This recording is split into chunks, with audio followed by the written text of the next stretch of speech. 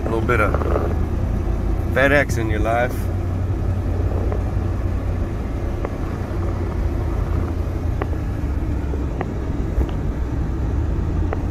Let's see if we can find this turbo spot truck. Lights. Oh, I think I see it. I got a bunch of FedEx. Looks like that's their shop. Funny how they have a shop, but then they call me to come 80 miles. It's all good though. We'll do what we do. You call us to come 80 miles, we're gonna do it. Okay, well, we got an oil leak on this thing. Let's go ahead and get into it. Well, I appreciate it.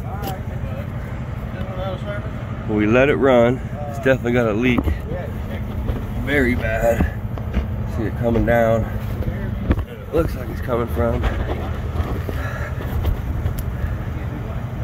Looks like there's some type of gasket right there or something. I don't know. I'm gonna have to figure it out. But it's leaking from this back right corner right here, and it's leaking pretty bad. So we'll see.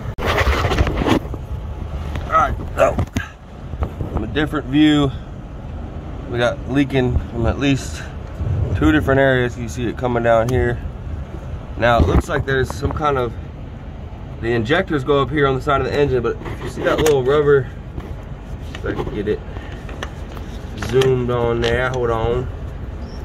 It's like a rubber gasket right there behind this plate, and I think that's somehow come almost out a little bit. If that makes sense, like, because I don't even know what's really holding it in. Down over here on that end, it's got the same rubber piece. Let's see if I can. But it's got the same rubber piece, but it looks like it's in there a little bit more secure, and it's not leaking. So I'm gonna just try and see if I can put a pry bar on this and see if something I can just push in, and see if I can get it to stop leaking. It's just leaking from the bottom there. That's why I called the parts person, trying to see if I can get like a breakdown. If you know what holds that in. Is it rubber? Is it plastic? You know, I heard it's just a metal piece with a gasket.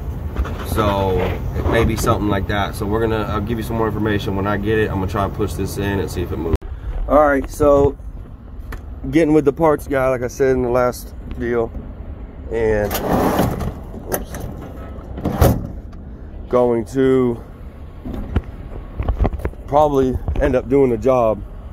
I mean, yeah, that's a bad leak. It's still just straight leaking. So it's definitely going to be a big job. You got to take off the fuel filter housing. You got to drain the oil. Yeah, it's a pretty big job, but we are not afraid to do it. So we'll see. They may just take it back to the shop and get it done. They wanted just us to verify.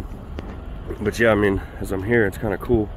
This is the FedEx facility, and look who's buying up all the FedExes. See, it used to be L&N. Little mom and pop decided to sell out to the big boys. But Fleet Pride, they're taking over the world. So Fleet Pride's got L&N, which apparently has like 12 different shops. 12 different of these shops, which are just dedicated to FedEx. They got 14 mechanics here. All they do is FedEx, probably rolling 24/7 with 14 people on the lot. But yeah, I mean, you got Fleet Pride is trying to take over.